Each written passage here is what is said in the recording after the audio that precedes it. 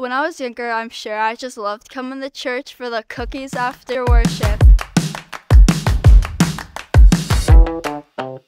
Hope in action looks like connection, it looks like relationship, it looks like community, showing up for one another and drawing out what's good within all of us.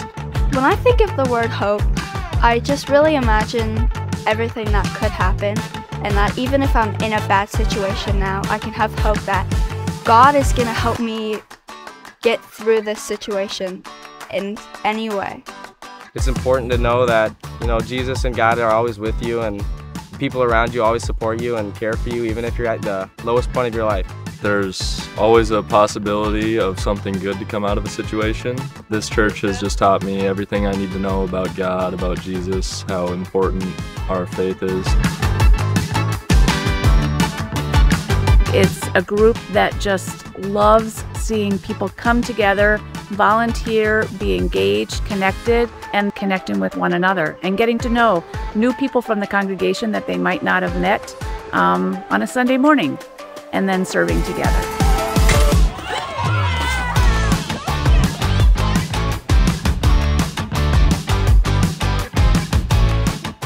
I really love the summer nights because it connects the community, kind of brings everybody together in a really fun way, helps people meet new people. And it's so amazing to have like this connection.